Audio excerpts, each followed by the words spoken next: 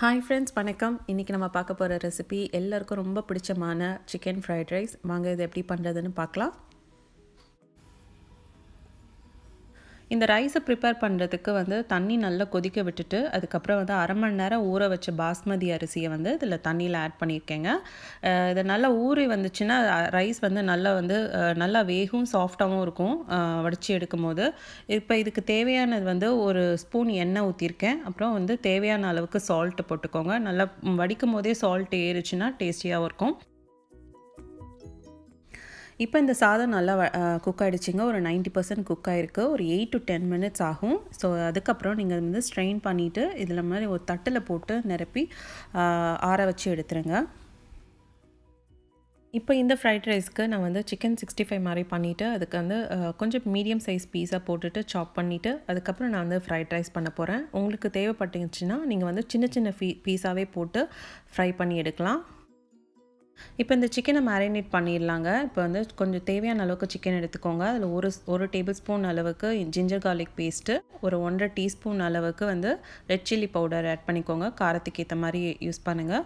இது ஒரு டீஸ்பூன் அளவுக்கு கரம் மசாலா ஆட் பண்ணியிருக்கேன்.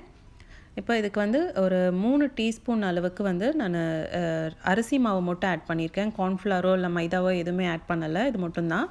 அதுக்கப்புறம் இதுக்கு தேவையான அளவுக்கு சால்ட் ஆட் பண்ணிக்கோங்க. நல்ல ஒரு புளிப்பு டேஸ்ட் தரணும். அதுக்காக நான் ஒரு ஸ்பூன் அளவுக்கு வினிகர் ஆட் பண்ணியிருக்கேன். நீங்கள் உங்களுக்கு தேவைப்பட்டுச்சுன்னா நீங்கள் எலுமிச்சை பழமோ இல்லை தயிரோ ஆட் பண்ணலாம். நான் அதெல்லாம் எதுவுமே ஆட் பண்ணலை இன்றைக்கி. ஸோ நல்லா மேரினேட் பண்ணி வச்சாச்சு. இப்போ இது நல்லா மேரினேட் ஆகிடுச்சுங்க. எண்ணெய் நல்லா காய வச்சுட்டு அதுக்கப்புறம் நான் ஆட் பண்ணி ஃப்ரை பண்ணி எடுத்துட்டு உங்களுக்கு காமிக்கிறேன்.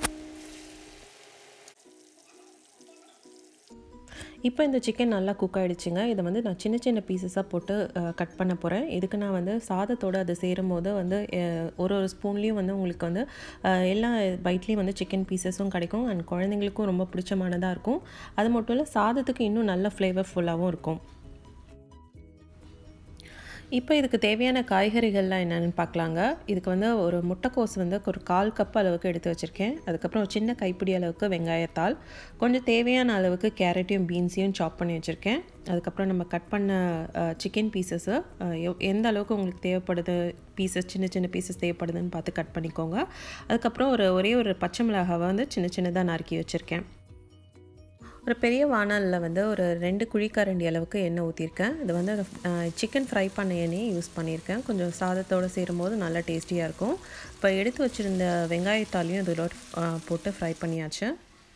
இப்போ வெங்காயத்தாலோடையே சேர்த்து கேரட்டையும் பீன்ஸையும் நறுக்கி வச்சதை ஆட் பண்ணிக்கலாம். இந்த பீன்ஸை கொஞ்சம் நேரம் ஃப்ரை பண்ணிக்கிட்டோன்னா கொஞ்சம் அதோட பச்சை டேஸ்ட்டு போயிடும். ஸோ அதுக்காக கூடயே தேவையான அளவுக்கு சால்ட்டையும் போட்டு ஃப்ரை பண்ணி எடுத்திருக்கேன். இப்போ பீன்ஸ் நல்லா வெந்துருச்சுங்க. இதில் நான் கொஞ்சம் க்ரன்ச்சினஸ்க்காக முட்டைக்கோசையும் ஆட் பண்ணியிருக்கேன் இந்த ஸ்டேஜில். இப்போ இது கூடயே கட் பண்ணி வச்சுருந்த சிக்கனையும் போட்டு வதக்கிக்கலாம். கொஞ்சம் நேரம் ஒரு 2 செகண்ட் வதங்குச்சுன்னா போதும்.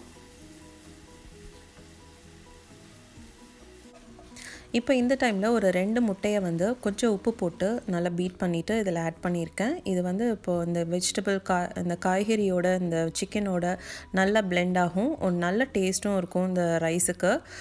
ஸோ எக்ஸ்ட்ரா ஃப்ளேவர்ஃபுல்லாக இருக்கும். அதுக்காக நான் இந்த ரைஸோடு போட்டு பிளெண்ட் பண்ணுறது. இல்லைன்னா தனியாக கூட நீங்கள் ஃபஸ்ட்டு முட்டையை போட்டு ஃப்ரை பண்ணி எடுத்து வச்சுட்டு அதுக்கப்புறம் நீங்கள் ரைஸோடு ஆட் பண்ணிக்கலாம்.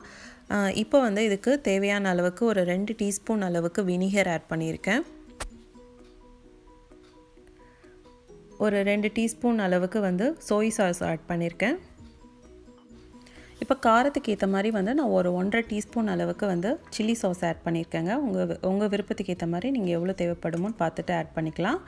இப்போ அதை நல்லா கொஞ்சம் நல்லா ஃப்ரை பண்ணிவிட்டு அதுக்கப்புறம் நான் சாதம் ஆற வச்ச சாதம் நல்லா உதிரியாக அந்த மாதிரி ஆட் பண்ணுங்கள். உடச்சி விடுங்க. கட்டி எதுவும் இருந்துச்சுன்னா உடச்சி விட்ட மாதிரி ஆட் பண்ணுங்கள். இப்போ ஃபைனலாக இதுக்கு பெப்பர் பவுடர் தேவையான அளவுக்கு ஒரு 1/2 டீஸ்பூன் அளவுக்கு ஆட் பண்ணிக்கோங்க. இதுக்கு கடைசியாக வெங்காயத்தாள் கொஞ்சம் ஆட் பண்ணியிருக்கேன். இப்போ உப்பு காய்கறியிலையும் போட்டிருக்கோம், சாதத்துலேயும் போட்டிருக்கோம். நீங்கள் தேவைப்படுதுன்னா ஆட் பண்ணிக்கோங்க இந்த ஸ்டேஜில். ஸோ இப்போ கடைசியாக எல்லாத்தையும் நம்ம மிக்ஸ் கொடுத்துட்டு கொஞ்சம் ஒரு ஃபியூ செகண்ட்ஸ் ஃப்ரை பண்ணி எடுத்துடலாம். அவ்வளோதான். இப்போ அருமையான சிக்கன் ஃப்ரைட் ரைஸ் ரெடி ஆகிடுச்சிங்க. இதை நீங்கள் உங்கள் ஃபேமிலி மெம்பர்ஸ்க்கு கண்டிப்பாக செய்து கொடுங்க. இது கூடயே வந்து சில்லி சிக்கன் இல்லைனா கோபி மஞ்சூரியன் கிரேவியோடு வச்சு என்ஜாய் பண்ணுங்கள். அண்ட் ஐ ஹோப் இந்த வீடியோ உங்களுக்கு கண்டிப்பாக பிடிச்சிருக்கும்னு நினைக்கிறேன். அண்ட் இதே மாதிரியே நீங்களும் செய்து பாருங்கள்.